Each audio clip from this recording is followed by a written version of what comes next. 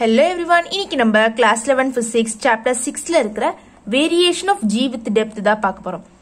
Okay, so நம்ம already variation of g with altitude பார்த்துப்போம். ஓகேவா? So earth விட மேல height போக போக என்ன ஆகும் அப்படினா அந்த acceleration due to gravity வந்து குறையும். Okay, so இப்போ வந்து நம்ம depth. So இந்த earth ஓட surfaceல இருந்து உள்ள போனோம் அப்படினா அந்த variation எப்படி இருக்கும்? So அத தான் இந்த வீடியோல பார்க்க போறோம். Consider a particle of mass m which is in a deep mine on the earth. So நம்ம என்ன பண்ணிக்கிறோம்னா ஒரு பார்ட்டிகுலர் கன்சிடர் பண்ணிக்கிறோம். அதோட மாஸ் வந்து m. அது வந்து எங்க இருக்கு? சர்ஃபேஸ்ல இருந்து கொஞ்சம் டீப். ஓகே, ஒரு மைன்ல இருக்குன்னு வச்சுக்கலாம். சோ மைன்னா என்னது? நம்ம தோண்டி தோண்டி நம்ம அந்த மினரல்ஸ் எல்லாம் எடுப்பாங்க இல்லையா? சோ அதான் மைன் அப்படின்னு சொல்லுவோம். சோ இது வந்து எங்க இருக்கு? ஒரு டீப் மைன்ல இருக்கு, உள்ள இருக்கு. ஓகேவா? சோ எக்ஸாம்பிளா இந்த கோல் மைன்ஸ் நெய்வேலியில எல்லாம் இருக்கு இல்லையா? சோ கோல் எடுப்பாங்க. சோ அதை வந்து எக்ஸாம்பிளா எடுத்துக்கலாம் அப்படின்னு சொல்றாங்க. Okay, assume the depth of the mine as d. So இந்த சர்ஃபேஸ்ல இருந்து அது எவ்வளவு உள்ள இருக்கும்? சோ அந்த டெப்த் வந்து நம்ம என்ன எடுத்துக்கிறோம்? ஸ்மால் d அப்படின்னு எடுத்துக்கிறோம்.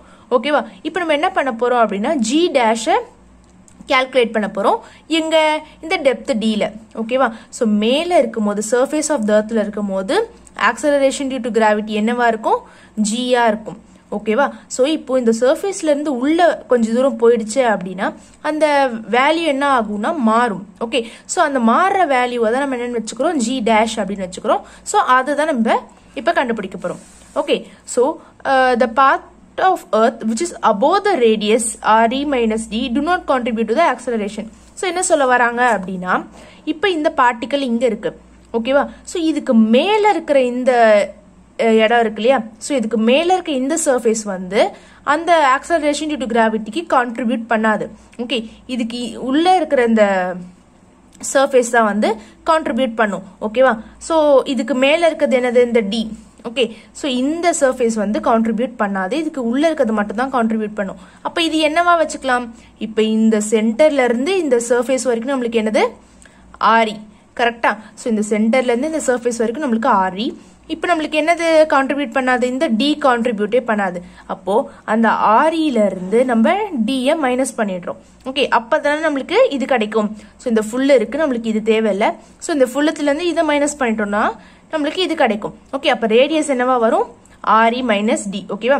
ஸோ இந்த ரேடியஸ்குள்ள இருக்க சர்ஃபேஸ் மட்டும் தான் வந்து அந்த கிராவிட்டிக்கு கான்ட்ரிபியூட் பண்ணுது. ஓகேவா?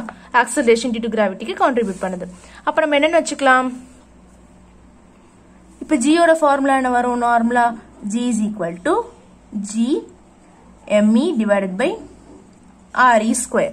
ஓகேவா? சோ இதுதான் ஆக்சலரேஷன் டியூ டு கிராவிட்டியோட ஃபார்முலா.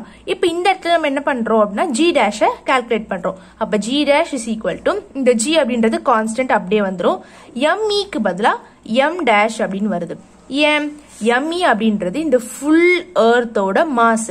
இப்ப நம்ம எதை கன்சிடர் பண்ணிக்கிறோம் அப்படின்னா இந்த உள்ள இருக்கிற இந்த ஏரியா மட்டும்தான். ஓகே, இந்த வெளியில இருக்கிறத நம்ம விட்டுடுறோம். அப்போ இந்த உள்ள இருக்கிற இந்த பார்ட்டோட மாஸ் தான் நம்ம என்ன எடுத்துக்கிறோம்?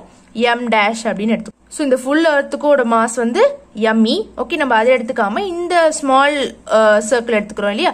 ஸோ அதோட மாஸ் நம்ம m dash அப்படின்னு எடுத்துக்கிறோம். ஸோ அதுதான் இங்க போடணும். So g into m dash வருது. கீழே நம்ம பார்த்துட்டோம்ல ரேடியஸ்க்கு பதிலாக நம்ம என்ன போடுறோம்? re மைனஸ் டின்னு போடுறோம். ஏன்னா இந்த லென்த் மட்டும் தான் நம்மளுக்கு தேவை இல்லையா? So re minus D the whole square அப்படின்னு வரும்.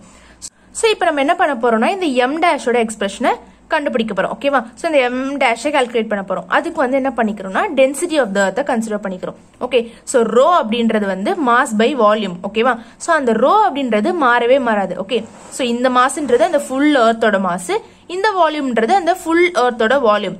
அதே மாதிரி m dash அப்படின்றது நம்ம எடுத்துக்கிட்ட அந்த சின்ன சர்க்கிள் இருக்கு இல்லையா? சோ அதோட மாஸ். அதே மாதிரி இந்த v dash அப்படின்றது வந்து இந்த சின்ன சர்க்கிளோட வால்யூம். ஓகேவா? சோ இது ரெண்டுமே எப்படி இருக்கும் அப்படின்னா சேமா இருக்கும். ஓகே, நம்ம full எர்த்தோட mass divided by volume is equal to அந்த சின்னதா எடுத்துக்கிட்டோம் இல்லையா? அதோட மாஸ் டிவைடட் பை அதோட வால்யூம். ஓகே, ஏன் அப்படின்னா இந்த டென்சிட்டி அப்படின்றது மாறவே மாறாது. ஓகேவா? சோ அதனால இந்த மாதிரி நம்ம எக்ஸ்பிரஷன் எடுத்துக்கிறோம். எடுத்துக்கிட்டு இப்போ இதுல இருந்து நம்ம என்ன கண்டுபிடிக்கிறோம்? m டேஷை கண்டுபிடிக்கிறோம். ஓகே, சோ m டேஷை மட்டும் ஒரு சைடு வச்சுக்கிட்டோம்னா இந்த v டேஷ் மேல போகும்போது நம்மளுக்கு என்ன வரும்? m v dash divided by v அப்படின்னு வரும் இல்லையா? ஓகே, சோ இந்த m அப்படியே போட்டாச்சு. Volume of the earth. Okay, so volume of the earth, இப்போ வால்யூம் ஆஃப் த ஸ்பியர் என்னது?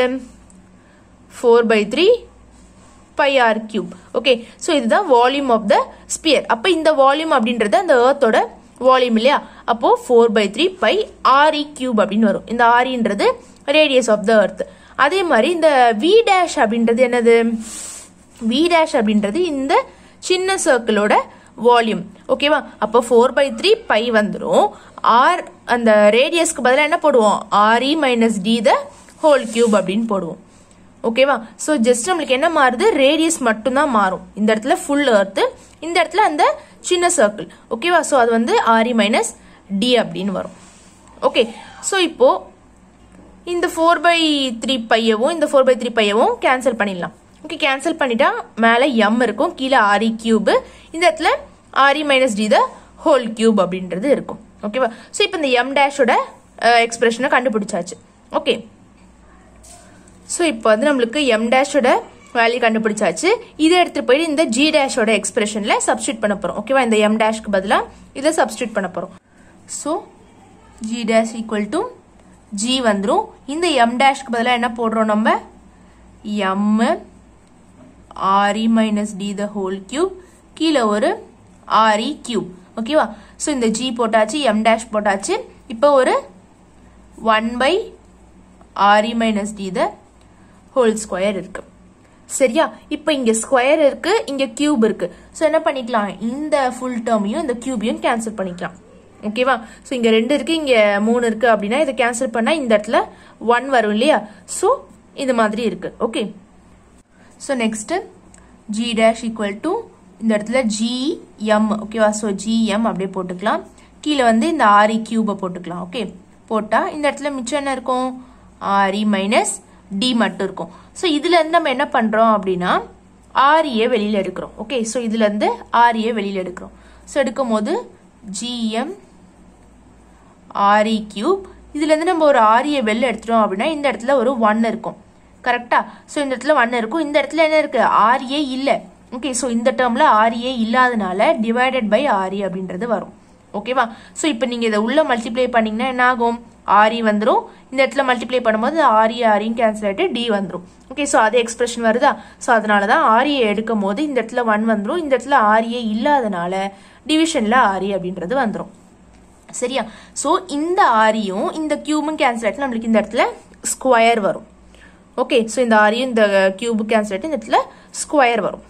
ஓகேவா? சோ இந்த m அப்படின்றது என்னது? m டேஷ்னா அந்த சின்ன சர்க்கிளோட மாஸ், m அப்படின்றது அந்த ஃபுல் எர்த்தோட மாஸ் தானே. சோ அதனால நம்ம இது என்னன்னு வச்சுக்கலாம்? me அப்படின்னு வச்சுக்கலாமா? சோ இது எப்படி இருக்கு? g me divided by re square to 1 minus d by re அப்படின்றது இருக்கு. சோ இது என்னது? இது வந்து நம்மளுக்கு acceleration due to gravity g. கரெக்டா? So g me divided by re square அப்படின்றது என்னது? g. ஓகே, சோ நமக்கு என்ன வரும்? g dash equal to g into 1 minus d by re அப்படின்னு வரும். ஓகே, சோ இதுல இருந்து நம்மளுக்கு என்ன தெரியுது அப்படின்னா g dash வந்து lesser than g அப்படின்னு தெரியுது. ஏன்? இப்ப g இருக்கு, அந்த g யோட இது வந்து என்னது? d by re. இப்ப ரேடியஸ் ஆஃப் த எர்த்ன்றது ஒரு பெரிய வேல்யூ. ஓகேவா? சோ இது என்னது? ஒரு ரொம்ப சின்ன நம்பர். ஓகேவா? சோ இது வந்து நம்மளுக்கு டெசிமல்ல 0 பாயிண்ட் சம்திங் அந்த மாதிரி வரும். ஓகே, சோ அதோட இந்த g வேல்யூ மல்டிப்ளை பண்ணா மட்டும்தான் நம்மளுக்கு g டேஷ் கிடைக்கும். ஓகே, சோ ரொம்ப சின்ன வேல்யூவோட ஒரு நம்பரை மல்டிப்ளை பண்றோம்னா இந்த நம்பரை விட அந்த மல்டிப்ளை பண்ண நம்பர் கம்மியா தானே இருக்கும். சோ அதனால இந்த g டேஷ் வந்து g விட லெஸ்ஸர். ஓகேவா? சோ என்ன சொல்ல வராங்க அப்படின்னா இப்போ இந்த g டேஷ் வந்து g விட கம்மியா இருக்கு. as depth increases g dash decreases. அதாவது என்னன்னா இப்போ நம்ம இந்த சர்ஃபேஸ்ல தான் நம்மளுக்கு maximum acceleration due to gravity இருக்கு. இதுல இருந்து நம்ம ஆல்டிடியூட் வைஸ் மேல போனாலுமே நம்மளுக்கு கம்மியாகும். அதே மாதிரி இதுல இருந்து நம்மளுக்கு உள்ள வந்தாலுமே நம்மளுக்கு என்ன ஆகுது? கம்மியாகுது. ஓகேவா? சோ எவ்வளவு டெப்த் போக போக போக இந்த ஜியோட வேல்யூ வந்து கம்மியாயிட்டே போகும். It is very interesting to know that acceleration due to gravity is maximum on the surface of the earth but decreases when we either go upward or downward. So என்ன சொல்ல வராங்க அப்படின்னா இந்த g அப்படின்றது சர்ஃபேஸ்ல தான் maximum இருக்கும். நம்ம either upward போனாலும் இல்ல டவுன்வர்ட் போனாலுமே அந்த g யோட வேல்யூ குறையும் அப்படின்னு சொல்றாங்க. ஓகே, ஸோ இவ்வளவுதான் variation of G with depth. Okay, so இது புக் பேக்ல வந்து 10th டீடைலோட ஆன்சர். ஸோ மிஸ் பண்ணாம படிச்சிருங்க. தேங்க்யூ ஃபார் வாட்சிங்.